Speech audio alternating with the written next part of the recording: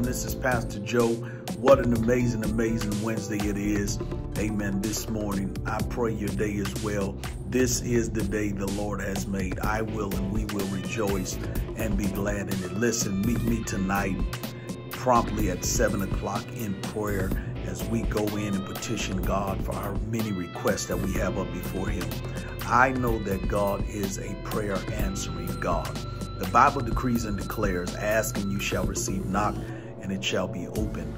Meet us tonight promptly at 7 o'clock. Don't miss Bible study.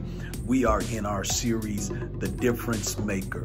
Listen, are you making a difference for the kingdom? Are you impacting the people that you touch on a daily basis? Come out and let the word of God enrich you, challenge you, and charge you.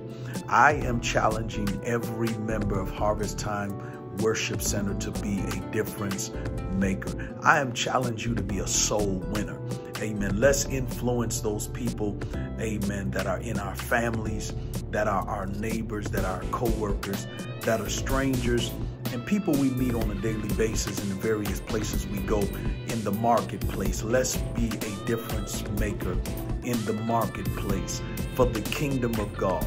The Bible says, amen, Paul planted, Apollos watered, but God give the increase. Listen, if we would follow the plan of God, God would fulfill his mandate for the church, which is, I will build my church. Amen. God builds his church if we do the work. Let's plant, let's water, and watch God give the increase. Meet me tonight. It's going to be epic.